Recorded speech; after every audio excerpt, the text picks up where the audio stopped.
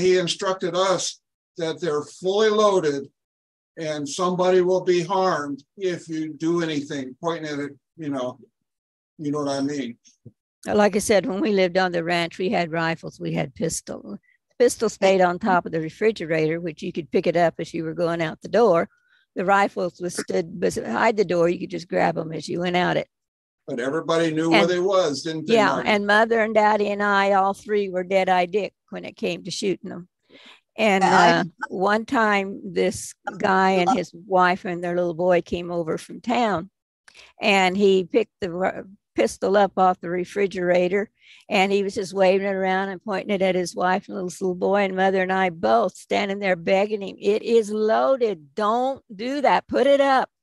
Well, he wouldn't believe it, so he kept waving around. Finally, I guess we convinced him or something. He put it back on the refrigerator. A few minutes later, Daddy walked in and told him what happened, and he just took it and broke it down, and then Marvin could see it was fully loaded, and he had been pointing it at his wife and child. Okay, Dean, did you have something? I just want to end it with God is love. I don't want all this violence and talk to disrupt the day, because it's a very, very blessed day. And love. On here. I just have one.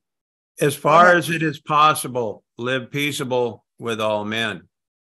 If our Father doesn't allow that, because the people won't allow that, then, we need to pray and know that we're in his hand to do only as he would do.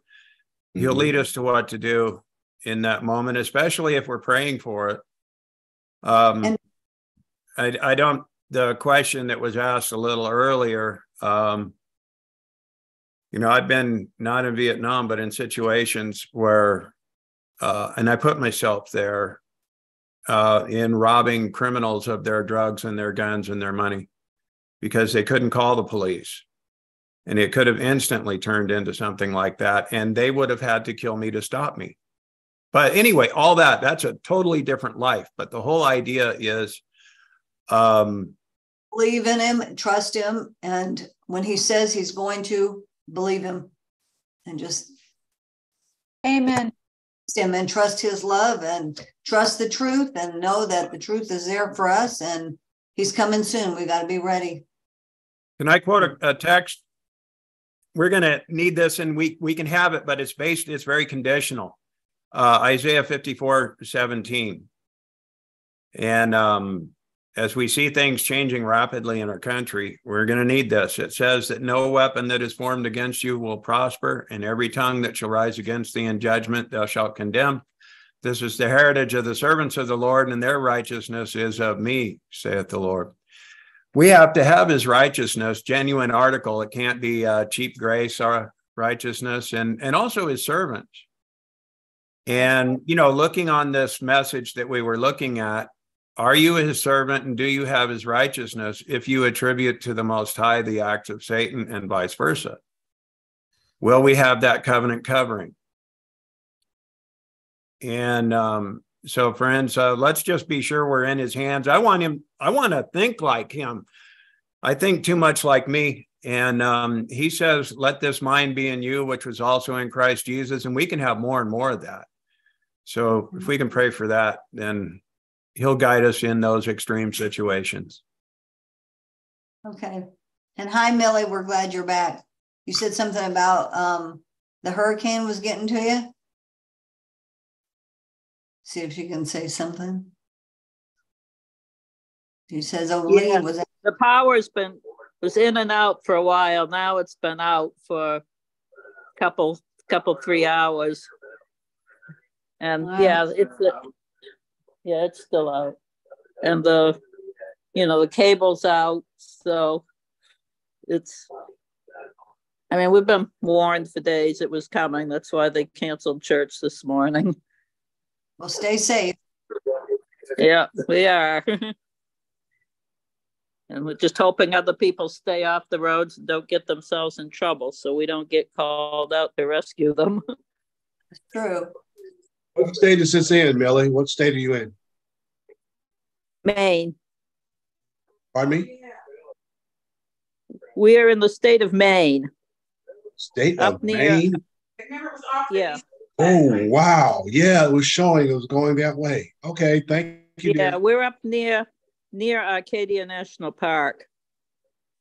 Due west of Nova And Scotia. it's going to slam into Nova Scotia, in Canada very shortly. And that's just about straight east of us. All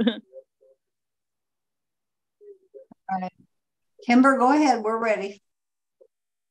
Okay, I guess I'm here. Well, I would like to start with a word of prayer before we get going here. Father, we thank you for giving us this Sabbath. I want to pray for those people that are in the path of that hurricane, that they would be safe, your people especially. And we just appreciate that you're there to watch out for us. And as we talk about some of your ways of defending and strengthening us, I just pray that you'd give me the right things to say and share and help people to understand and know how to apply what you have said. Be with us as we go into this study now. Pray in Jesus' name. Amen. Okay, I'm going to get my screen up here and hopefully it'll work.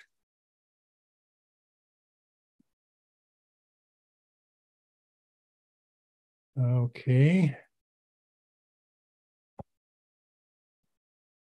There, do you see the picture?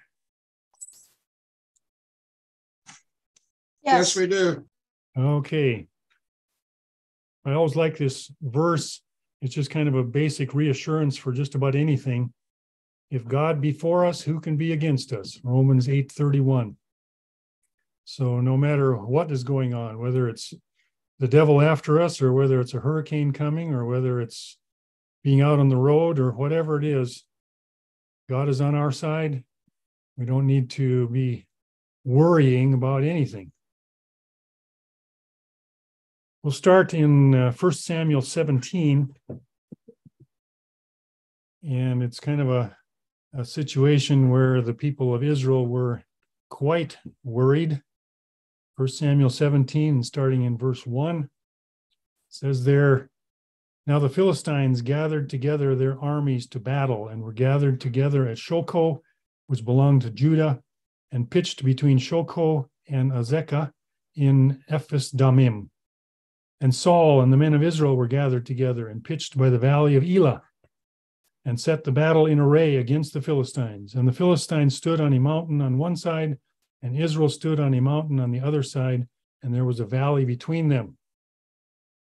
And I went looking for a little bit of current information on this. Here we have a satellite picture of Israel, and you can see where Jerusalem is and where Bethlehem is. And off to the left side there is the actual spot where this battle was going on between the people of Israel and the Philistines.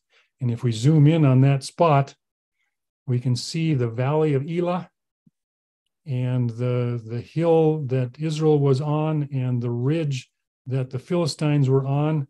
You have Azekah on the upper left side there and Shochoh on the lower right side. And these are actual archaeological sites. They've excavated there. They know what these are. And so this is where the Philistines were camped, almost surrounding Israel, and the valley of Elah between them. And down in the valley there is the little brook of Elah. And here's some more pictures of that area. Now it's a lot of farmland in there, but you can see the ridge where the Israelites were on and also the ridge where the Philistines were. And that little area of trees has a little stream going through it. That's the brook Elah between the two sides of the armies there. This is looking the other direction. This is looking east. You have some orchards there. You can see the little brook going through the line of trees. Kind of gives you an idea of what that countryside looked like. Of course, back in the days when this battle was taking place, there were probably not fields there. It may have been just bushes and trees through that whole area. We don't know really what it looked like back then, but here's a shot looking straight north to the ridge where the Israelites were, the hill where they were camped. So it kind of gives you a perspective of what they were dealing with there. And it says there in 1 Samuel 17:4, and there went out a champion out of the camp of the Philistines named Goliath of Gath, whose height was 6 cubits and a span. And according to some of the information I could find, that Goliath was probably about 9 feet and 9 inches tall, pretty close to 10 feet tall. At that size of a body, he may have weighed up to 700 pounds. So he was a big guy. He was, probably 2 feet higher than most ceilings in houses. And it says there that he had a helmet of brass upon his head, and he was armed with a coat of mail, and the weight of the coat was 5,000 shekels of brass. So just his coat of mail, which you see a picture of a typical coat of mail there, just his coat of mail might have weighed close to 160 pounds. And he had greaves of brass upon his legs and a target of brass between his shoulders. And the Hebrew word there that's translated target isn't really what you'd think of as a target to aim at. It's more likely that it was a javelin, a little short spear that he had handy in case he needed to throw it or whatever. And that was strapped to his back between his shoulders. And it goes on and says, and the staff of his spear was like a weaver's beam, and his spear's head weighed 600 shekels of iron. And again, according to the measurements that I was able to find, that was about 18 pounds. If you've ever watched Olympics, they have one of the competitions where they throw the shot put. The shot put weighs 16 pounds. It's about the size of a grapefruit. So Goliath's spearhead was bigger than that, 18 pounds. And it says, and one bearing a shield went before him. And so all of his armor, the coat of mail and all of the stuff that he had on could have weighed as much as 250 pounds, just what he was wearing. Plus his, the size of his body, he was a pretty formidable soldier. And he stood and cried unto the armies of Israel and said unto them, why are you come out to set your battle in array? Am not I a Philistine, and you, servants of Saul? Choose you a man for you, and let him come down to me. If he be able to fight with me and kill me, then will we be your servants. But if I prevail against him and kill him, then shall you be our servants and serve us. And that was kind of a typical situation. Rather than both armies getting into a major fight, they would sometimes have a few men. In this case, he was just asking for one to come out and fight him, and whoever won that single little battle between the two of them, whoever won that would determine who won the war. And he promised that if whoever came out and fought with him would win, then the Philistines would be servants of Israel. Well, that didn't really turn out that way. But anyway, he says, and the Bible says, and the Philistine said, I defy the armies of Israel this day. So he was boasting about his greatness, and he was berating the armies of Israel, and just putting them down, all kinds of verbal abuse. And he says, give me a man that we may fight together. And when Saul and all Israel heard those words of the Philistine, they were dismayed and greatly afraid, and they would not go down to meet him. Now, in the description that we have of Saul, it says that Saul was head and shoulders above the other men of Israel. So he was probably the giant in Israel. He might have been close to 7 feet tall himself, but he was still way smaller than Goliath, and he wasn't willing to go out there. Well, in the story, as it goes on there in 1 Samuel 17, we have David coming to see his brothers and bring them some food supplies. And while he was visiting with his brothers, Goliath came out and gave his challenge, and everybody got scared again.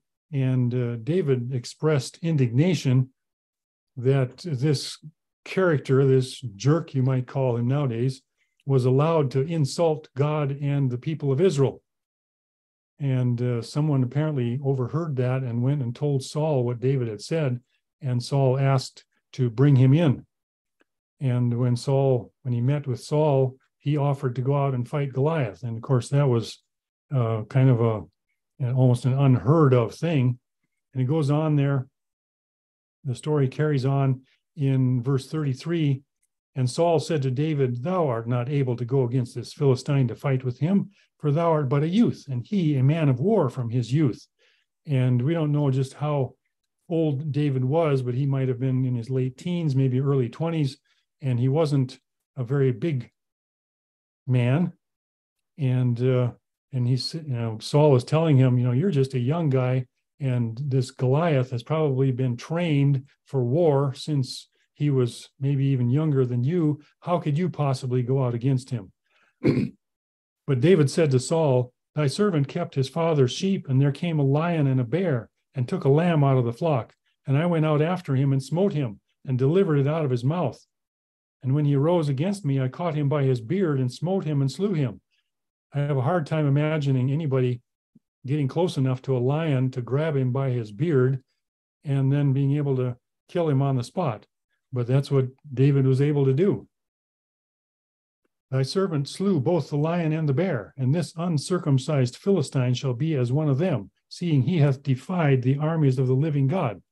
David said, "Moreover, the Lord that delivered me out of the paw of the lion and out of the paw of the bear, he will deliver me out of the hand of this Philistine."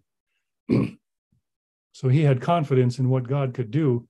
And Saul said to David, "Go, and the Lord be with thee."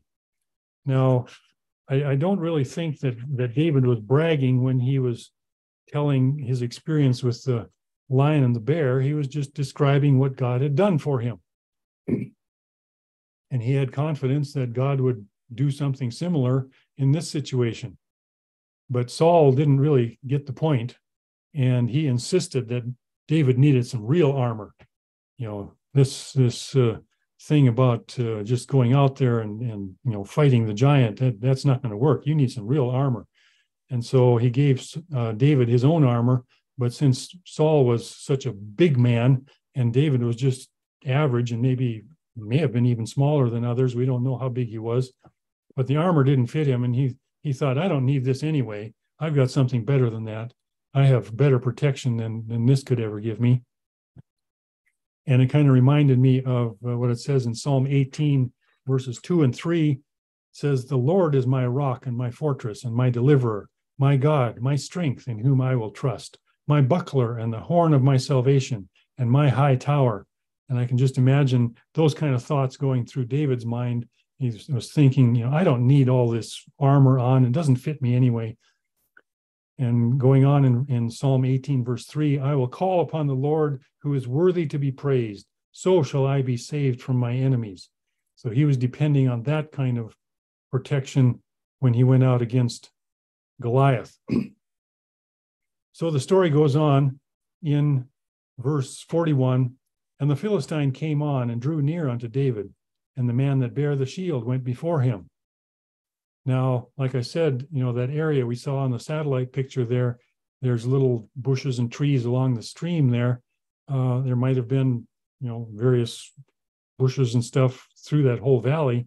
And Goliath may not have seen David immediately, but it says that David went down to the little stream there and picked out 5 stones, and then he went out to meet Goliath. Well, he might have come out of the bushes and trees there, and when Goliath saw David, says, "And when the Philistine looked about and saw David, he disdained him, for he was but a youth and ruddy and of fair countenance. And the Philistine said unto David, Am I a dog that thou comest to me with staves?" So David may have had his shepherd's staff there, and Goliath was rather offended that such a puny little guy would come out to fight him. And the Philistine cursed David by his gods. And the Philistine said to David, "Come to me, and I will give thy flesh unto the fowls of the air and to the beasts of the field." Then said David to the Philistine, "Thou comest to me with a sword and with a spear and with a shield, but I come to thee in the name of the Lord of hosts, and I will smite thee.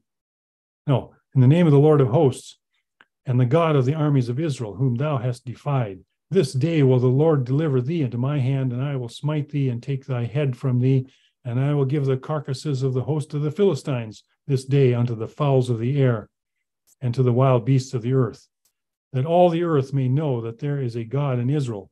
And all this assembly shall know that the Lord saveth not with sword and spear, for the battle is the Lord's, and he will give you into our hands. And it came to pass, when the Philistine arose and came and drew near to meet David, that David hasted and ran toward the army to meet the Philistine. And David put his hand in his bag and took thence a stone and slang it and smote the Philistine in his forehead, that the stone sunk down into his forehead, and he fell upon his face to the earth. So the one vital spot that Goliath didn't have protection on was his forehead, and that's where David aimed. And when I was a kid, I made a sling, kind of, the best copy that I could make of something that David may have had, and I played around with it a little bit, and you could really sling a stone pretty hard, and it would zing when it went through the air. And I never got to be a very good aim with it, but I knew that you could throw a stone pretty hard, and there wouldn't be much of a defense against that in the forehead. So David was saying to Goliath, you are God's enemy, and this is a battle between you and him. He's stronger than you are, and your weapons don't mean much to him. You and your whole army are going to lose. And so David ran to meet Goliath. And that's always kind of a great story to tell young kids, how that this young man went out against this formidable giant and won the battle. Well, we're going to talk a little bit about us doing battle, and we're going to look at the armor of God. Let's turn to Ephesians chapter 6, and we'll go through some of the verses there. Ephesians 6, and starting in verse 10. And Paul says there, finally, my brethren, be strong in the Lord and in the power of his might. David was no match for Goliath, just physically, but he could say, I come to you in the name of the Lord. And so with that kind of reinforcement, he felt safe. And in Proverbs 18, verse 10, it says, the name of the Lord is a strong tower. The righteous runneth into it and is safe. And so we can have confidence in what God can do for us. So going on in Ephesians 6, verse 11, Paul says there, put on the whole armor of God, that you may be able to stand against the wiles of the devil. And that expression, the wiles of the devil, that's kind of like his strategy, his trickery. The devil is a trickster, you might say, and he uses all kinds of sneaky methods to get to us. He's a terrorist and a sniper. He uses lures, and he sets booby traps and snares, and sometimes really what appears to be harmless things can have some pretty terrible results. When God created the trees in the garden, it says there in Genesis that the trees were good for food and pleasant to the eyes. Well, when Eve came around to the middle of the garden and was looking at the tree of knowledge of good and evil, and the snake started talking to her, he made the tree of knowledge of good and evil look better than all the trees in the garden, because he said, this will give you the knowledge of good and evil. You'll be as God, knowing good and evil. And so he was making it sound like that tree was better than any other tree in the garden. All the other trees were good. They looked really nice and they were good for food, but this one is going to make you smart. And so he convinced her that this one was better. Well, we also have the story of when the people of Israel conquered the city of Jericho, and Achan saw some of the goods in the city of Jericho, and they looked pretty good to him. And so he took some of them, but we know the result of that. And we have the story of David and Bathsheba. Bathsheba was beautiful, but there was some pretty serious results that came from that. There was a hook inside the bait. And so we got to be really careful what we're dealing with. So we go on in Ephesians 6 there to verse 12.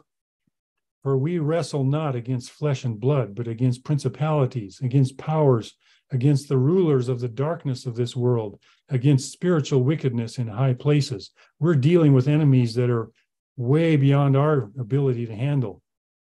You know, we're not just dealing with people. We're dealing with invisible powers and demons that have way more power and way more knowledge than we have.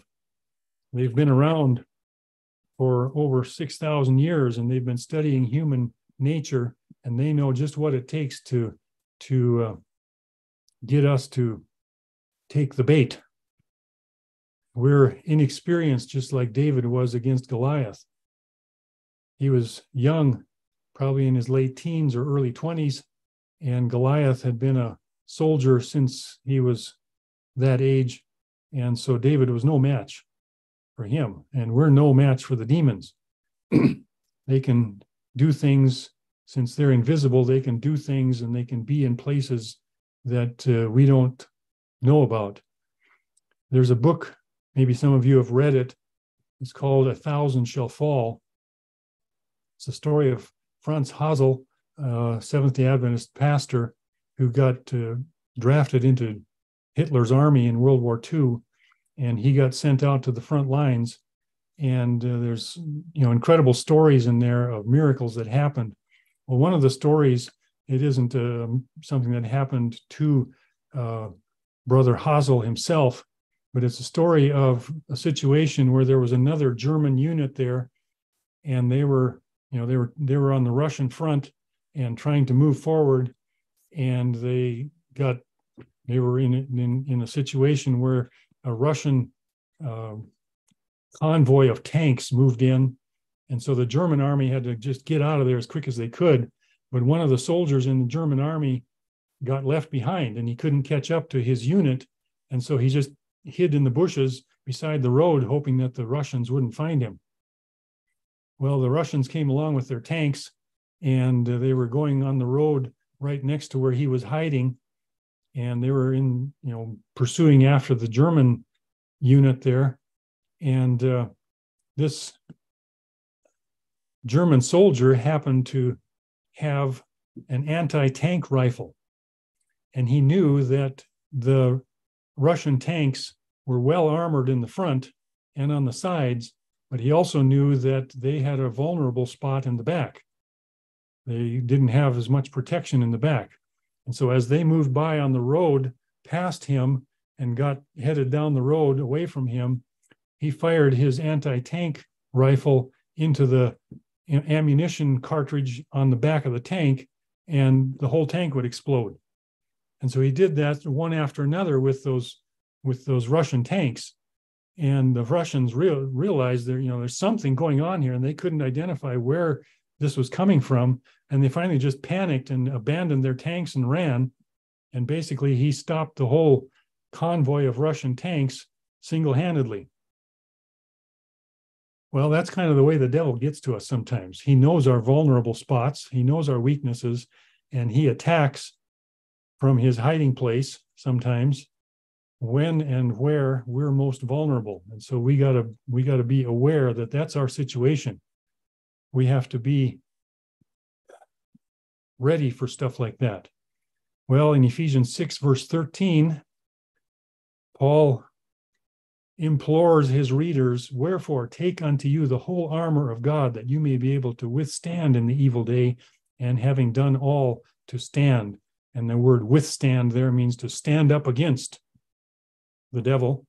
And when it's all over, you will still be standing, just like when in the battle between David and Goliath, when it was all over, David was still standing and Goliath was down. So let's look at the armor of God. And I've got some ideas here. I read various things and kind of put some ideas together of how these different articles of armor can apply to us. And there's other ways of applying these things. These are just some thoughts that I had just to kind of share some thoughts on this. And so we'll look at some of those articles of armor. So in verse 14, it says, "Stand therefore, having your loins girt about with truth, and having on the breastplate of righteousness." So the belt of truth, the belt God's word is truth. What God says is true. And we can depend on that. If we claim to be on his side in the battle, we need to be in agreement with what he says. We can't be going by human theories or traditions. Our whole religion is based on what God says. We're not going by just traditions that have been handed down to us or theories about God. We are standing on what God himself has told us, and that is truth. And no matter what the devil comes up with deceptions and frauds and all that, we depend on truth to keep everything else in perspective. It's kind of like the belt holds everything else in its proper place. And no matter how much God's word is attacked, his truth will stand. Everything else might crumble and fall, but God's truth stands and holds in place. So the belt of truth kind of helps keep everything else in proper perspective. Well, we have the breastplate of righteousness. And, one way of thinking about righteousness is that it's to be on the right side of the law, to be justified, to be declared innocent. Well, we know that we are not really innocent, but God does justify us. He declares us to be innocent through Jesus' sacrifice. So in God's sight, we're considered not guilty. Well, Satan comes along, and his name, it's actually a Hebrew name, Satan. It means the accuser. He is our prosecution in the court case. He's the one that's against us. He's our opponent in the court case. And if we were still considered guilty, he would have a case against us. But we have been declared not guilty, or we have been justified. Can't really say we're innocent. We aren't actually innocent, but we have been declared not guilty by God. And so Satan's accusations fall apart. And you could say the judge throws his case out of the court. And we kind of have an example of that in a couple places in the Bible. In Zechariah chapter 3, verses 1 and 2, we have a kind of a court case there. And it says, "And he showed me Joshua the high priest standing before the angel of the Lord, and Satan," and his name there means the accuser, "standing at his right hand to resist him," and it means to accuse him. "And the Lord said unto Satan, The Lord rebuke thee, O Satan, even the Lord that hath chosen Jerusalem rebuke thee. Is not this a brand plucked out of the fire?" And so it's like God is standing as the judge. The Lord is the judge. And he tells Satan, "You be quiet. You don't have a case against Joshua here." And so he basically tells him, you have no place in this court. Well, then in Revelation chapter 12 and verse 10, it says, "And I heard a loud voice saying in heaven, Now is come salvation and strength and the kingdom of our God and the power of his Christ. For the accuser of our brethren is cast down, which accused them before our God day and night." So it's there again, it's kind of like a court case. The accuser is cast down. He's thrown out of court. He doesn't have a case against us. So the breastplate is sort of like a bulletproof vest, made out of Kevlar and whatever else they put in there to stop bullets. We are declared righteous, and so Satan's accusations cannot penetrate and get us. We have on an armor that protects all of our vital organs. We are kept alive by God declaring us righteous, and that can give us reassurance that we're okay. We will stay alive spiritually because he has declared that we're righteous. So that's one application of the breastplate of righteousness. Well, we go on in verse 15 there, "And your feet shod with the preparation of the gospel of peace." And we have a picture here of some footwear that might have been like a Roman soldier would have worn, some pretty heavy-duty sandals, and they typically had some metal spikes on the bottom to give them traction, kind of like football players have spiked shoes, and golfers have spikes on their shoes so that they have good traction. When they're standing in place, they don't slip around. Or if they have to run, they have good traction for running. That was the soldiers' footwear. Well, they also had on the greaves, which are protection for the shins. So their legs and feet were protected. Soldiers always have rugged footwear. Well, it says, your feet shod with the preparation of the gospel of peace. So our feet are protected with the gospel of peace. Well, in the battles of life, we don't need to be afraid. You know, Jesus said to his disciples, peace I leave with you, and my peace I give unto you. John 14:27, not as the world giveth, give I unto you. Let not your heart be troubled, neither let it be afraid. And when the angels came to the shepherds on the night that Jesus was born, they said, I bring you good tidings, which the word there is gospel, or, news of good tidings of great joy, which shall be to all people. And they said, glory to God in the highest, and on earth peace, goodwill toward men. Part of the gospel, a big share of the gospel, is that we can have peace with God. He has justified us. He has forgiven us. We are at peace with him. And so that's part of the good news. And, for us to go through life with that reassurance that we have peace with God, and we can share that with other people too. You can have peace with God. It's good news. And, as you think about it, having that kind of message gives us stability in life. No matter what's going on, there can be turmoil all around us, all kinds of things falling apart, but we can have peace with God, and that gives us some stability. And here in 1 Peter 3:15, Peter says to his readers, but sanctify the Lord God in your hearts, and be ready always to give an answer to every man that asketh you a reason of the hope that is in you, with meekness and fear. So as we can share with other people what kind of hope we have, it can be good news for them too. We're ambassadors for God, and sharing this with other people. Back in our verse there in Ephesians 6, it says, your feet shod with the preparation of the gospel. So as we meet other people, if we're prepared to share with them the good news that they can have peace with God too, it's brings stability in their life too. Okay, we go on in verse 16. Above all, taking the shield of faith, wherewith you shall be able to quench all the fiery darts of the wicked. And that little phrase, above all, kind of the real meaning of it is not above your head, but in all circumstances, in all situations. Take the shield of faith.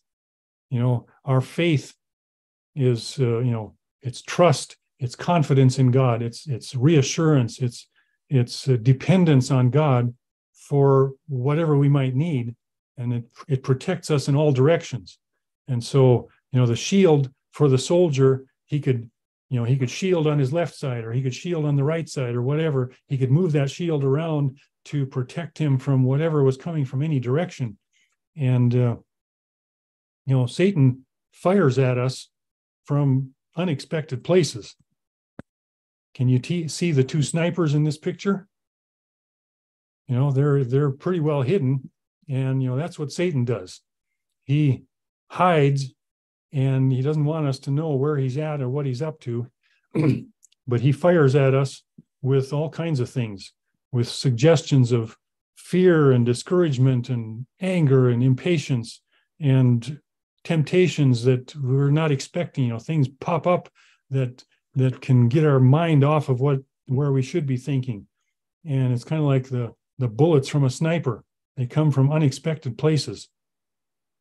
Well, Paul didn't know about bullets, but he sure knew about the fiery darts that the soldiers back in those days would use. They'd put something burnable on the end of their arrows and fire it at the enemy, and whatever the arrow hit would start on fire then. And it's kind of an interesting metaphor, because the longer that fire has to burn, the harder it is to put out. And all these things that Satan can throw at us, all these feelings of fear and discouragement or anger or whatever, the longer we allow those feelings in our life, the harder they are to get put away. And so we need our faith and our confidence in God and our connection with God to deal with those things, no matter what direction they come from, that we can handle those with God's help. We need to be shielded from things like that, so that we don't have to get knocked down when we're hit by those things, by having trust and dependence on God. Jesus said to his disciples, "The prince of this world cometh and hath nothing in me." Jesus was connected with God. And so no matter what Satan would fire at him, it's like it didn't have any effect on him, because he was protected with his shield of faith. And 1 John 5:4, "For whatsoever is born of God overcometh the world. And this is the victory that overcometh the world, even our faith," our dependence on God. 1 John 5:18, "We know that whosoever is born of God sinneth not, but he that is begotten of God keepeth himself, and the wicked one toucheth him not." And that little word there, he keepeth himself, it means he guards himself. You're on guard, watching for what the devil might come up with, and having that shield of faith to protect yourself, on any side, no matter what Satan throws at you. We need that constant protection in all directions. Okay, our next verse. "And take the helmet of salvation and the sword of the Spirit, which is the word of God." Okay, the helmet of salvation. What does the helmet protect? Well, it protects our head.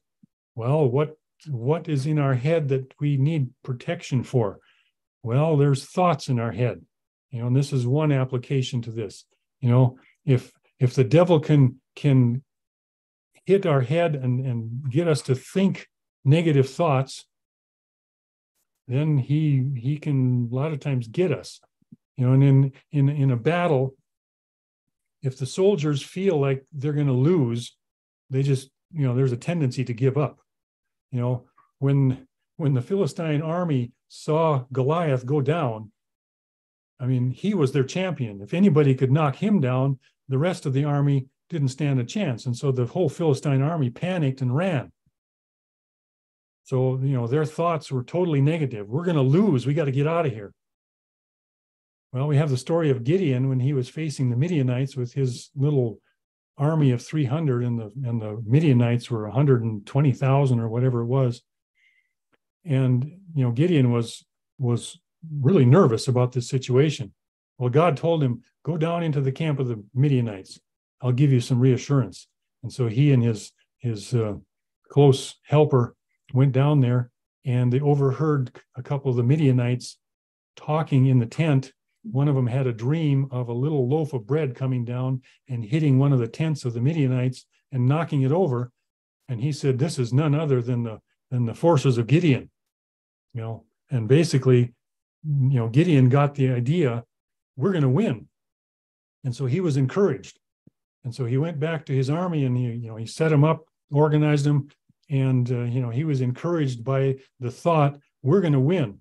And so the idea of either having negative thoughts about losing or positive thoughts about winning, if we know that we're going to be saved in the end, no matter what happens, we have salvation. That's like, no matter what happens, we win. And,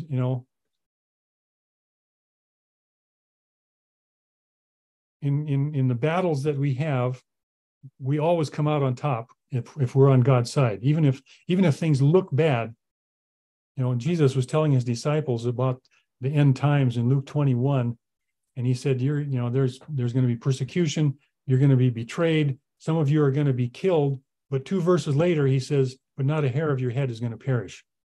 And so it's like, even if you're killed, it doesn't matter. You're saved. So knowing that we are saved can give us courage. Here in Romans 8:38 and 39, for I am persuaded that neither death, nor life, nor angels, nor principalities, nor powers, nor things present, nor things to come, nor height, nor depth, nor any other creature shall be able to separate us from the love of God, which is in Christ Jesus our Lord. That list includes just about anything that we would be afraid of, or anything that could hurt us, or anything that could knock us down, or whatever. But Paul is saying it doesn't matter. All of these things mean nothing, because God still loves us and we're still under his protection. We still have salvation. The helmet of salvation protects us. Well, then we have the sword. And, a sword is typically a weapon. And in some cases, we need a weapon to protect ourselves from the devil.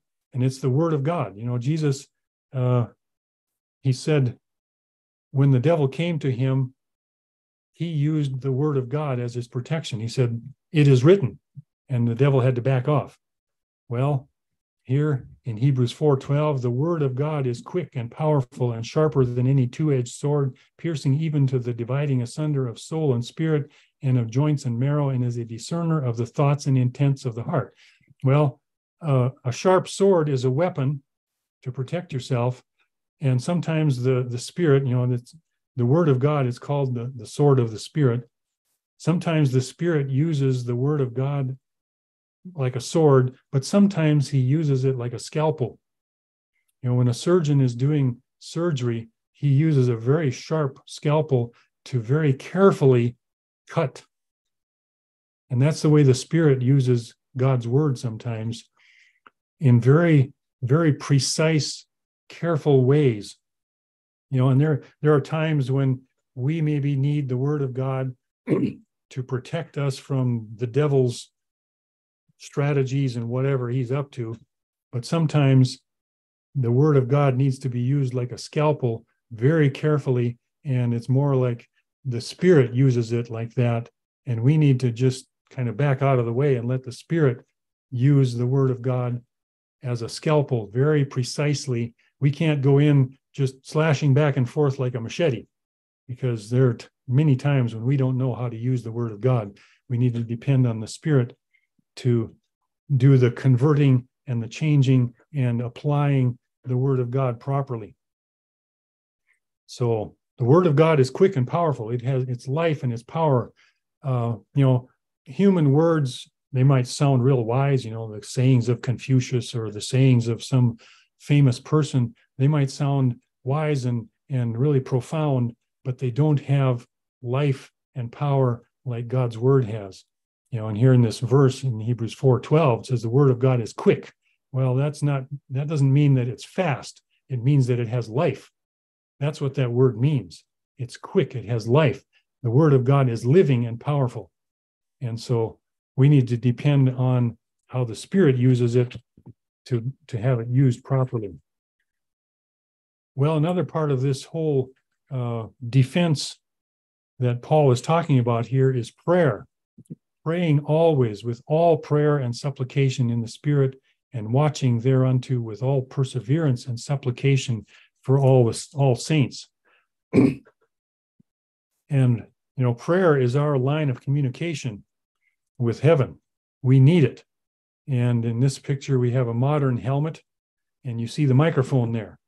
And this soldier would be in touch with his commander, his command post headquarters. And that's what we need. There are times when a soldier needs to hear his orders, or he needs to call for reinforcements or for supplies or for counsel or whatever it is. He's got a communication device there that he can keep in touch with somebody that knows what's going on. And, that's what prayer is for. That's our connection. That's our communication device with our heavenly command post.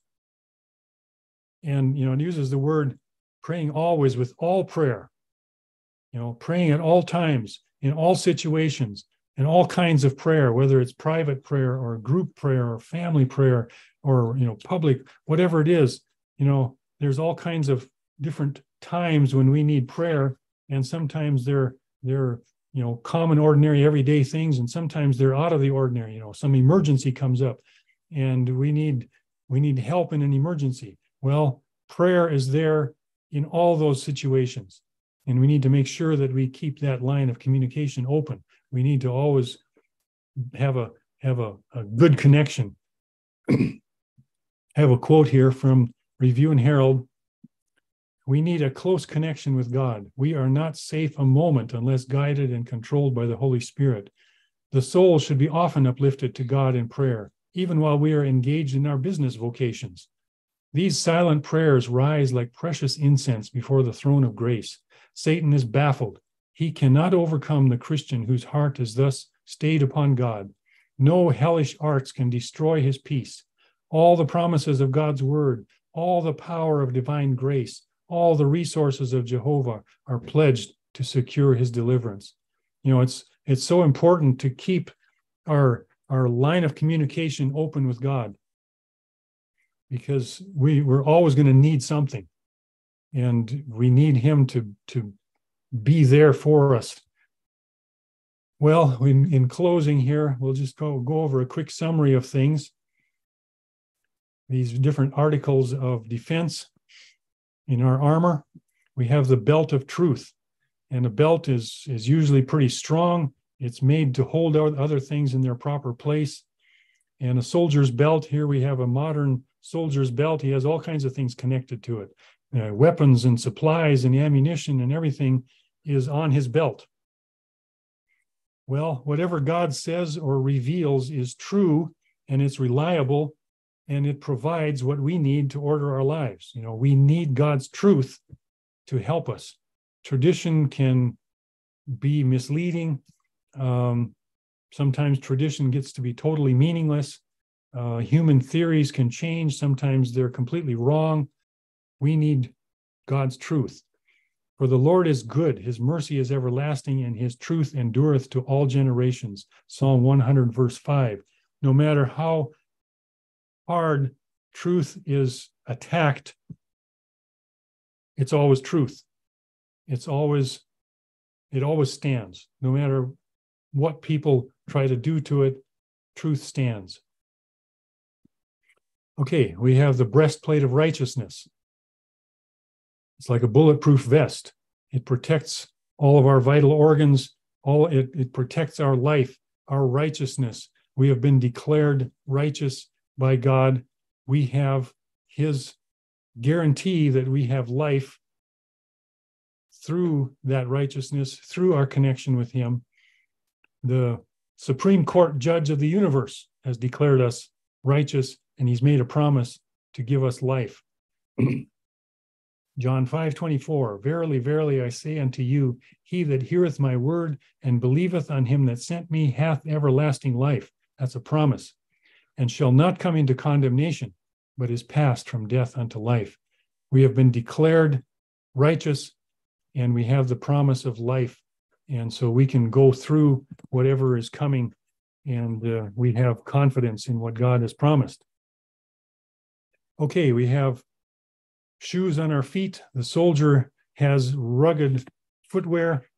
He has grips on the bottom of his shoes to be sure-footed, and he needs that protection and that traction as he's dealing with the things that he faces in battle. And the gospel gives us a sense of peace and stability. Romans 5:1 says, therefore, being justified by faith, we have peace with God through our Lord Jesus Christ. We have this peace and stability in our lives that no matter what happens, it's going to be okay. We have peace with God. He's going to take care of things. Everything is going to be okay.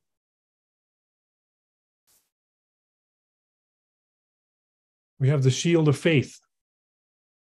Shield can be moved around to different directions, no matter what's coming at us. Our faith, our connection, our trust, our commitment, our reassurance in God can protect us from all kinds of things.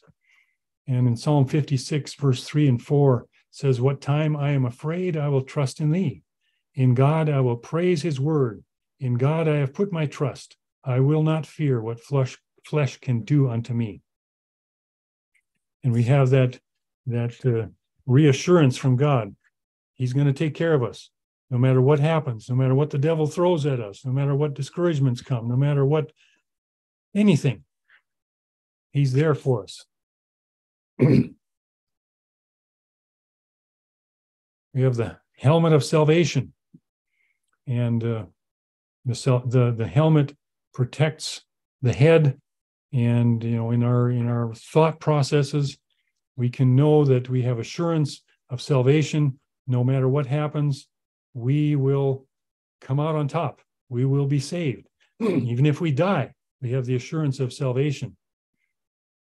And it kind of reminds me of the story of Shadrach, Meshach, and Abednego as they were facing Nebuchadnezzar, and they had refused to bow to the image that he had there, and he was threatening them with the furnace, and they could probably see the furnace in the background. And Nebuchadnezzar was saying, if you don't go along with what I say, you're going to end up in the furnace. But they could respond to that. Our God, whom we serve, is able to deliver us from the burning fiery furnace. So their assurance was, he is able to deliver us, and he will deliver us out of thy hand, O king, from Daniel 3, verse 17. So they had the reassurance that no matter what happened, even if they went into the furnace, it was going to be okay, because they had confidence in God's deliverance. Let us who are of the day be sober, putting on the breastplate of faith and love, and for a helmet, the hope of salvation. So the hope of what we look forward to, the salvation that God has promised, gives us hope. No matter what's going on, we have that hope. Okay, the sword of the Spirit, the word of God. And, the sword is both an offensive and a defensive instrument. I kind of hesitate to call it a weapon. It is a weapon in some situations, but it's an instrument that can be used. And the word of God is an instrument that we can use for defending ourselves and helping to defend others. And also, here it says, 2 Timothy 3:16, all scripture, now that's the word of God, all scripture is given by inspiration of God and is profitable for doctrine, for reproof, for correction, for instruction in righteousness. So God's word, scripture, is profitable for all these things, for teaching us and correcting us. Sometimes we as Christians need correction. We need better understanding of things. We need God to come to us and the Holy Spirit to use his scalpel of the word of God to get in there and do some surgery on us sometimes. We need to be worked on just as much as the sinner in the gutter. And the word of God is there to work on us. It's there to correct us. It's there to protect us from Satan's onslaughts. It's there for all of these purposes. We need it for that. And then we need prayer, our communication device. And we always need a good connection. We need to stay in touch with our supreme commander. If we have all the other pieces of equipment, but we don't have good communication with our command post, we're in trouble. And Psalm 91:15, he shall call upon me and I will answer him. I will be with him in trouble. I will deliver him and honor him. And there's this ongoing battle between good and evil, between God's forces and the devil's forces, and we're caught in the middle of it. And the devil either wants to destroy us or get us to join his side, which that ends up in destruction too. But he's after us to try to get us on his side at least. And so we're fighting for the cause of righteousness, for God's kingdom. But we have a personal battle. There are things going on in our lives that need to be dealt with. And on our own, we don't stand a chance. we're not capable of defending ourselves. We need all of these things that we have here as our defense from whatever Satan wants to do. You know, David didn't have any armor on, and he was smaller than Goliath. And by himself, just as a teenager, he didn't stand a chance against Goliath. But he came out with the armor of God, and Goliath was no match for that. Some years ago, when I was farming, I went out in the springtime and I was going to cultivate one of the fields to get it ready for planting. And I was driving a big tractor. It wasn't quite like this, but it was similar. And I came around the outside of the field, doing the initial cultivation around the outside. And I came around to one end of the field, and all of a sudden, here came a rooster pheasant out of the grass beside the field. And he came out there and he was flapping his wings and he was crowing at me, and he was running right toward the tractor. He was challenging me to try to get me out of his territory. And, you know, he stood no chance against that tractor, but he was trying to chase me out of his territory. Well, just about when I almost ran over him, he finally dodged out of the way, and I went on by and went around the field, and I came around the second time, and he came out again at me. He was challenging me. You know, he was telling me, "You're in my territory, you get out." And I thought, well, that's kind of interesting. So I stopped the tractor and I got out and I walked toward him. Well, I don't know why that made a difference, but he finally ran off to the side again. And I continued on and accomplished my cultivation there. But when I thought about what was going on there, I thought, you know, that's kind of like us and the devil. By ourselves, we're kind of like that pheasant going up against the tractor. That pheasant had no chance to win that battle. But with God on our side, we're like the tractor, and the devil is like the pheasant. He doesn't stand a chance. You know, we have this verse: if God is for us, who can be against us? We have the assurance that if we have on the armor of God, and I'm going to just back up here to that list of armor there. If we have all these things in place, the devil doesn't stand a chance. No matter what happens, we come out on top. And so, you know, we can be reassured that God is on our side. He's backing us up. He gives us all the equipment we need, and we'll win. We have the assurance of victory over the devil, over whatever he wants to do, over his temptations, over whatever trouble he sends at us. No matter what it is, we'll come out okay. Let's pray. Our Father, we thank you for being our defense, for being there to support us, to reassure us with your promises, to give us defense against Satan and whatever he throws at us. I just pray that we would keep in touch with you, keep our connection with you, and that we would be on your side. And if you are on our side, if you are for us, nobody else can stand a chance against us. We thank you for that. Be with us through the rest of this Sabbath, and guide us through life and help us to depend on you. Remind us that we can depend on you and that you're there for us. Pray in Jesus' name, amen.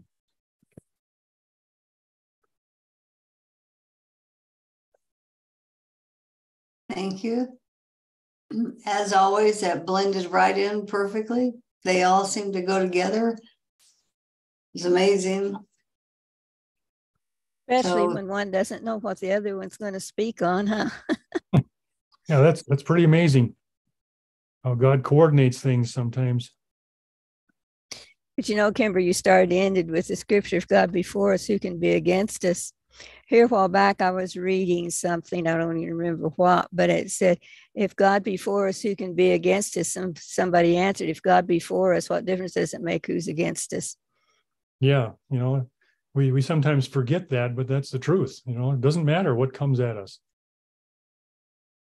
That's why we can have peace and we can be bold. Yeah. The way David was. You can stand up against the opposition. You really have to have him in your mind to do that too. Yeah. Because it's easy with our human eyeballs to see things and be like, but yep. Yeah. Just don't be like Peter and look at the waves and forget to, and keep our eyes off of our Savior. Keep our eyes on him and we won't notice the stuff around us. Yeah, it's kind of like that story of Elisha when the Syrian army came out to get him, and his servant got up in the morning and saw the Syrian army, and he thought, "Oh no, what are we going to do now?" And Elisha came out and he prayed, "Lord, open his eyes." And when he opened his eyes, he saw the defense. Yeah. that's well, I think it's been a great day. Of course, it's not over yet, but for us, it will be. But I wanted to just let everybody know that's watching that, of course, Wednesday we have prayer meeting, but the 23rd, next Sabbath, I think we'll have testimonies at first, so people can have prayer requests and say what God has done for them and help people get their minds in order for the following Monday, which is Day of Atonement. And we'll also have a presentation next Sabbath. But anyway, I thought we'd start out that way. That's always kind of good to have, let people talk. And then, of course, Wednesday after that, we'll have prayer meeting. But on the 30th, we will start with tabernacles. And it's 8 days long, and it starts on the 30th. And Pacific time, we will start at 8 o'clock the first 4 days. And we'll go 8, 9, 10, 11, approximately, depending on how long or short people are. And then the last 4 days, we will start at 9. And it has them for most all of it. So I think we'll do good. It'll be a good one to have a variety of speakers, different talks. So I think it'll be good. Hello. Can you hear me? Yes. Yes. Yes, Shabbat Shalom and Lashana Tova, Happy Jewish / Biblical New Year 5784. This is Mark, your Jewish Adventist friend Mark here in Baltimore, Maryland. And I just tuned in late. I've been very busy attending services for the first day of the Yom Teruah or Rosh Hashanah, the Feast of Trumpets. I was at a Messianic Jewish congregation this morning for services, and we're on our way to one of the counties, upper counties in Maryland. We have what we call Taj Leak, where we symbolically throw, it's throwing stones in the water, throwing stones, which is symbolic of Yeshua or our Lord, taking us sins away and all that, and we have a picnic and so forth. So it's a very busy day today. It's good weather here, a great way to start the Jewish / Biblical New Year. And so I want to wish everyone this, and I'm hoping this will be the year our Lord returns quickly. So I just want to, Lashana Tova, by the way, did you all play the shofar or anything like that? We heard the shofar in the synagogue this morning. Now, I tried on mine, but it didn't work. But I also wanted to make a comment real quick. I realize you're Jewish, but they are God's days. You keep saying the Jewish New Year and stuff, but these are God's holidays, not Jewish holidays. They're not only for the Jews. Oh, that's what I mean. That's what I said, biblical. Yeah, I know that, but for the purposes, that's why I'm using. Where I live, unfortunately, it's a different, strictly Jewish community. They call it Jewish, so I'm using the Jewish / biblical, in that respect. We also call it Yom Teruah, which is the word Yom means day, and Teruah means the blowing of the shofar. So because it's the commandment to hear the shofar or the trumpet blast. So that's what this day is all about. So a lot of it is what we're doing is part of it's Jewish customs or traditions, but there were a lot of Gentiles there at services today. So which is good, I just wanted to make mention. So it's not just for us Jews, obviously. You get the idea, right? We do it, and we usually blow a shofar every Sabbath. I just haven't been able to get it to work right. So you get on there and Okay, you that's right. I understand. Well, anyway, I'm just hoping regardless how we call it. We're one day closer to Yeshua's return. And remember, 1 Thessalonians chapter 4, verses 13 to 18. It's a great promise. Hope that the Lord will return to take us home with the shofar, the trumpet blast. So that's what the main theme of this day is all about as believers. Mm-hmm. had that in our talks today. They were good. Can Thank you you. blow the shofar Okay. for us? Thank you, guys. Me? No, I'm riding in a car. So Oh, on our way to this talk track, and I can't blow. I don't have the wind power.